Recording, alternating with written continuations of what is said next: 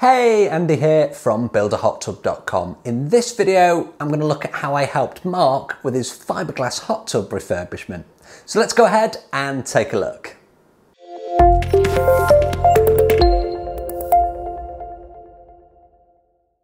Okay, so not all of the projects that I do are new designs and new builds. However, this project was more of a hybrid between a refurb and an actual new custom design. So Mark got in touch because he has a swimming pool and a hot tub in his home that's about 20 years old. Now, the swimming pool was in great shape, but as you can see behind me here, the hot tub had certainly seen better days.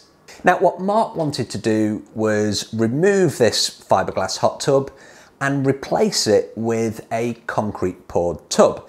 However, he wanted to use most of the plumbing that was already in situ for his pool. So it was an overflow hot tub into the pool and all of the plumbing was in place. So the return lines, the jet, the air, all of that was on the pool pad outside. The pipes were already underneath his garden. So really we wanted to redesign what was going on in the hot tub, but keeping the elements of the original. Now, before I move on and explain the process that we went through, always a great opportunity to say, please do subscribe to the channel.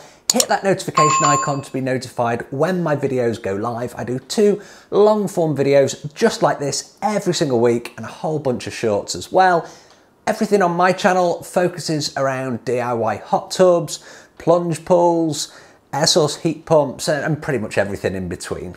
Okay, so the first step for Mark was obviously to remove that fiberglass tub. And as you can see behind me, he did that. However, once it was removed, he did have to dig down and he needed about an extra foot, I think it was a foot and a half, because not only did he need to pour a base that was going to be strong enough to hold the actual body of water, he actually wanted to make it a bit deeper as well, in the tub in general, that is.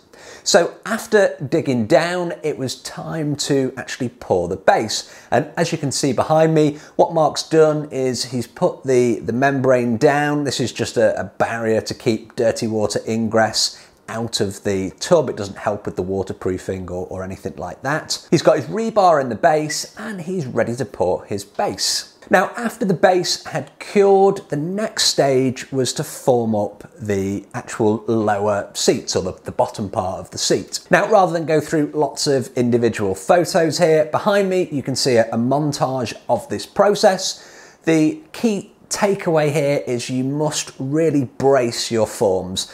Concrete is heavy, so wood will bend. It's got to be braced. If you don't brace it, you're not going to end up with nice perpendicular walls. You're going to have walls that have got bends in. So lots of bracing, please, when you are forming up for a concrete pour. Now, I should have added that Mark actually put some of the plumbing in place for the lower parts of the seats as well.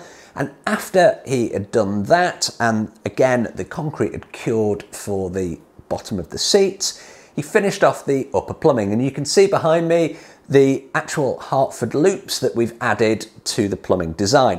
Now, one of the issues with the previous tub was when the pumps actually stopped, overnight, for example, the hot tub would drain back into the pool. So it's an overflow hot tub. It takes water from the pool, puts it into the hot tub, and then it overflows. However, what was happening was, because the hot tub was slightly higher than the pool, the return lines, so the lines that were taking the water from the pool and putting it in the hot tub, the water was going the wrong way and it was actually draining out of the return lines back into the pool. We didn't want that to happen, so what we've done with these Hartford loops here is to make sure that the Hartford loop goes up over the water line. It's going to sit above the water on the top of the seat there, and it will stop any water travelling the wrong way down the lines. Now, we could also achieve this with a one-way valve, for example, but I always prefer to rely on gravity rather than a piece of plastic to make sure that water goes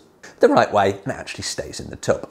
With all of the plumbing finished, and Mark actually pressure tested it as well, so nice job, Mark. Now it was time to actually form up the top of the seats and do the main pour. And you can see behind me here, this was quite a big pour that Mark has done. And again, there's loads of bracing in there because concrete is heavy and we want nice perpendicular walls. We don't want walls with bends in. So brace, brace, brace, and more bracing, please, when you are forming up concrete walls. One of the features that Mark wanted to add to his concrete hot tub was a slide. So we wanted a slide for the grandkids. And previously there were two kind of overflow, we'll call them dipping pools.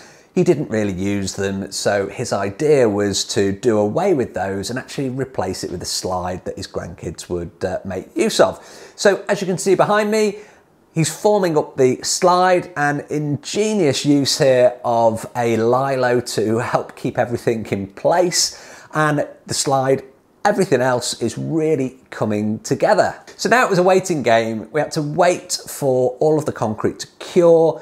Once it had cured, it was time to add the waterproofing layer. Now, what Mark didn't do was use a cementitious waterproofing agent. So he had to pull back his tiles just to make sure that he had the right coat on. And this is what you can see behind me here. The tiles have been removed and he's coated with that cementitious waterproofing agent. And now he's ready for his finished surface. And he, of course, can put those tiles back. And here we have it. This is what the finished product looked like without any water. But obviously without any water is no good. So here we go. Grandkids and all, you can see that it's absolutely fantastic. Mark's super pleased with the result. I'm really impressed. Mark, you did a great job. And I'm sure the family will absolutely love the hot tub. Now, can I help you with your own DIY hot tub project? If I can, please get in touch, whether it's custom designs, normal designs, part supply, problems, you name it. I'm certainly here to help, so please do get in touch. As always, I appreciate the view. Thanks for watching, and I will see you on the next video. If you've liked this video, please do like, share, and subscribe to the channel. I'll see you on the next video.